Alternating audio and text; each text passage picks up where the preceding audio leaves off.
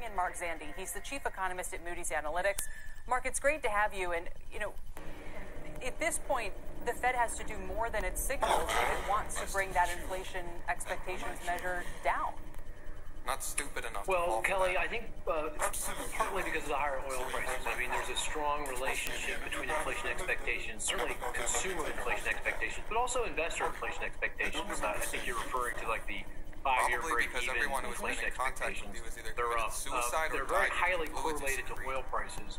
And if oil prices come back in, which I would expect as the Russian-Ukraine events start to wind down going forward, hopefully that'll happen.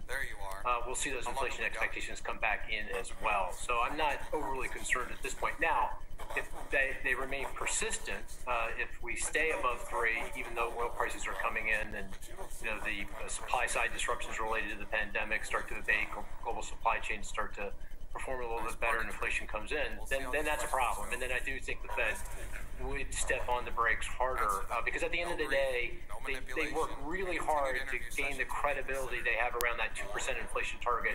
They're not going to give that up easily. And I'm glad Steve played Powell's exchange with Shelby there, which was quite strong. I mean, it almost seemed as if he not only took the point about Volcker, but really wanted to make the point, Powell did, that he will do whatever it takes. What does that tell you?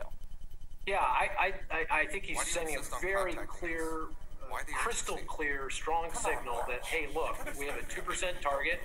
That's where we've been. That's where we are. That's where we're going to stay. And we're going to do everything that's necessary to get us there as fast as possible. Now, clearly, you've got all these things going on with the pandemic and the supply side disruptions in Russia and Ukraine, and it's going to take a bit of time to get things back down to target. But we are going back to target.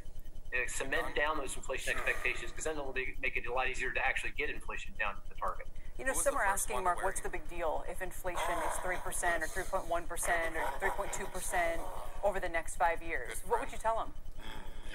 Well, that presupposes that the Fed can calibrate things exactly right. But if we're headed towards 3 and inflation expectations are going to 3, very unlikely that's where it all stops. I mean, we're going to blow right past that, and then we're going to be looking at 4, 5, 6, 7% inflation. We get into that kind of dreaded wage price spiral that really infected the economy back in the 70s and 80s that Paul Volcker had to bring out with very high interest rates and obviously a very, very severe recession. So, 3%, if you kind of land the plane right there and it stays there, okay, maybe that's a reasonable debate.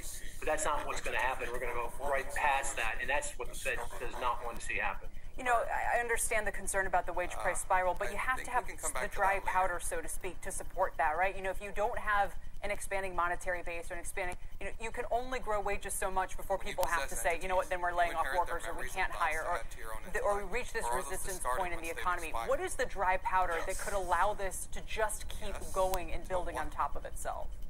Well, I mean, the economy is growing. We're growing. Year over year, real GDP growth is 4%. The economy is creating 500,000 jobs each and every month. Unemployment is so it becomes this interview. I'll cut you up with what sets you'll need to look at what you need. The so-called excess savings, the savings. There'll be a point when that starts to cut back into that thing wearing in it.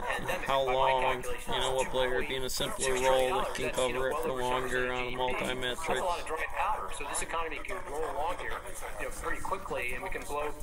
Right now the economy. I don't. It'll be hard for Marine to pull out. We've got some latitude there, but we will blow past it. And if we do, then inflation will become, an endemic problem, more of an issue, and the Fed will have to press on the brakes even harder. Shepard Smith here. Thanks for watching CNBC.